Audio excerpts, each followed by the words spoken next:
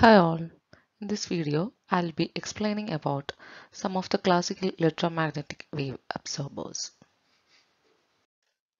First of all, I will explain about the basic principle of classical absorber and some of the main configurations that are available.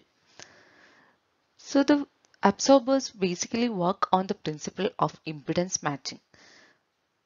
The main component of absorbers are they will be having some absorbing structures which will be backed by a conducting plate.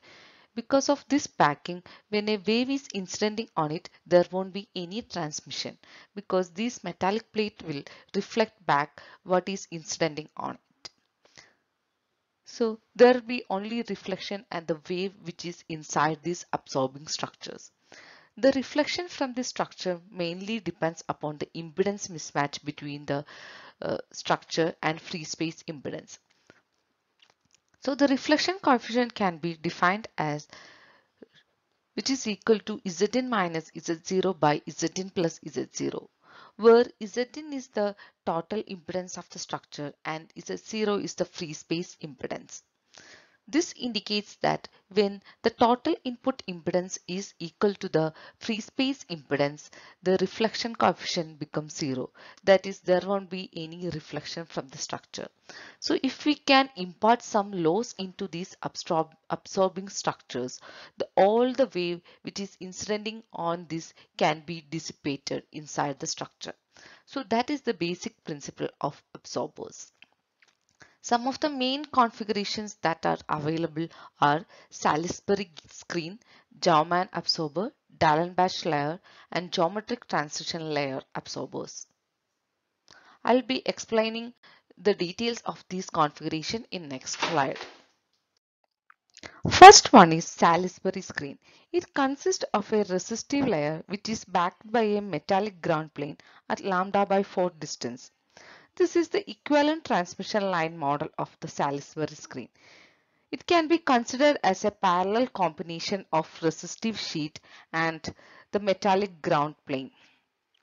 Because of this quarter wave distance, the impedance of this metallic ground plane become infinite.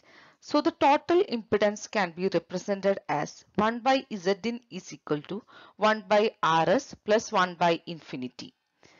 From this equation, we can see that when the impedance of this resistive sheet become equal to Zin, that is 377 ohm, we can obtain absorption from this structure.